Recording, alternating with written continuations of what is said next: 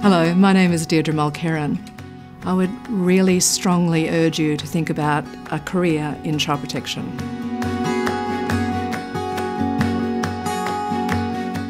So I started working in this industry as a result of a final fourth year social work placement. I did my fourth year placement at the Wynnum office.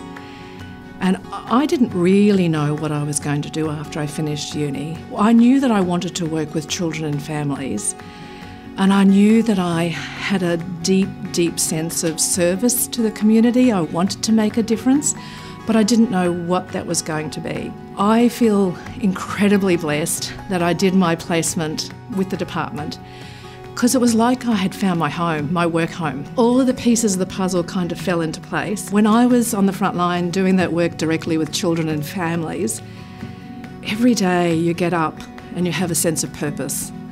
You know, what's the work that I'm doing? What's the difference it makes? How can I make a difference? And it's hard and it's different and it's heartbreaking and then it's amazing, and every day is like that. You know, it's challenging and complex. And it's hard heart work. You know, it sits heavily on us. And I think that that's right. We should feel that deep kind of burden of it, because we're making really big, life-changing, life-altering decisions. So we should feel the weight of that. When we are doing our work with families who need help, we are saying to them, it doesn't always have to be like this. Let us help you.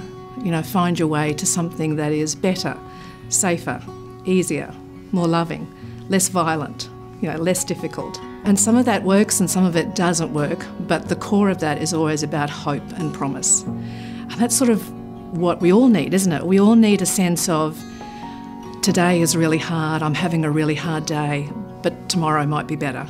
You can start as a frontline worker and really hone your craft.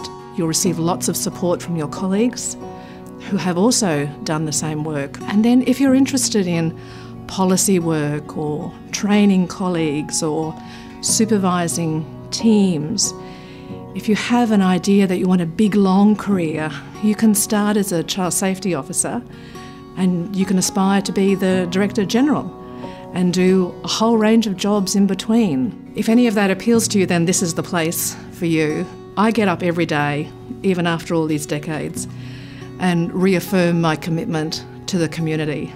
I love the work that we do, and I know that if that appeals to you, then you'll love working here too.